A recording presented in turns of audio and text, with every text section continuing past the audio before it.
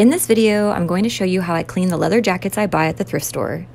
You're going to need a vacuum, dish soap, a steamer, and leather cleaner and conditioner. I kind of feel like a Bond girl. Turn your leather jacket inside out and start vacuuming all over. Either pull the pockets out and vacuum those, or use one of the attachments to stick it into the pocket.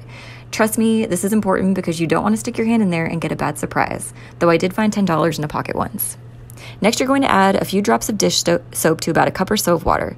Mix the two together, dip a cloth in the mixture, wring it out so it's damp but not dripping, and use the cloth to wipe down the inside of the jacket. This will help disinfect the fabric lining. Now things are about to get steamy. Steaming a garment is actually a great way to clean and disinfect it. Steadily move the steamer over every part of the lining, spending more time in areas that tend to hold odor, like the underarm area, or that rub up against your skin more, like the neckline and the cuffs. Last but not least, we're going to clean the leather using the leather cleaner and conditioner I showed you earlier, but any brand will do.